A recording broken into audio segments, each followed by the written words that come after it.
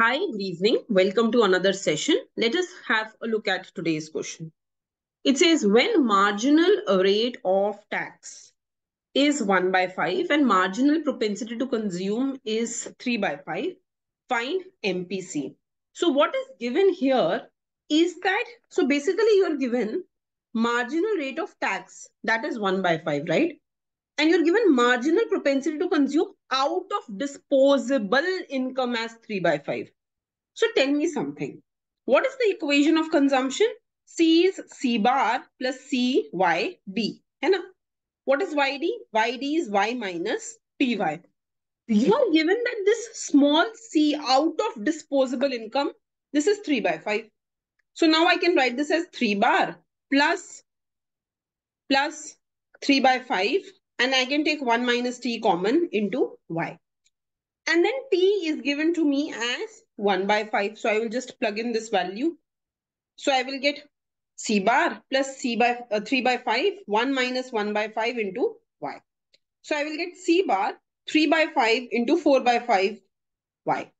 So I will get c bar plus 12 by 25 into y.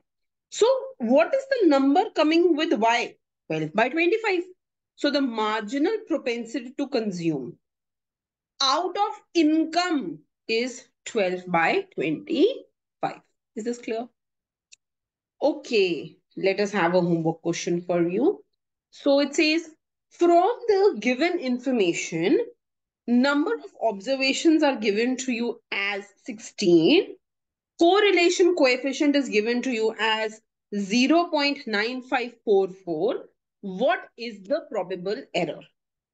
Now, we know that the formula of probable error is 0.6745, 1 minus r square by under root n.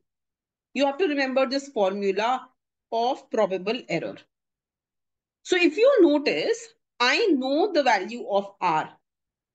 So I can find r square. I know the value of n. So I can find under root n. I can put these values in this and I can get the answer.